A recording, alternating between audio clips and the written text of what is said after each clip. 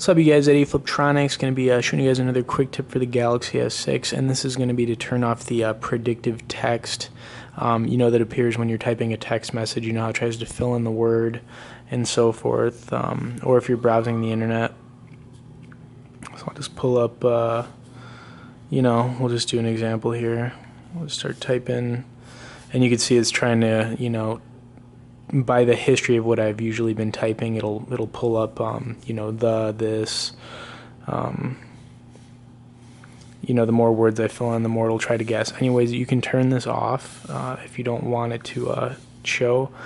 Some people don't. I can admit that it can get kind of annoying, but what you want to do is go into the settings on your Galaxy S6, scroll down to language and input, and then click on the Samsung keyboard. And then you'll see predictive text. It'll be right under smart typing. Anyways, from right here in this section, you can just turn off by sliding it to the left, and then we'll just go back to that example, and you'll see I'll start typing, and then it'll no longer give me a suggestion on what I'm trying to say.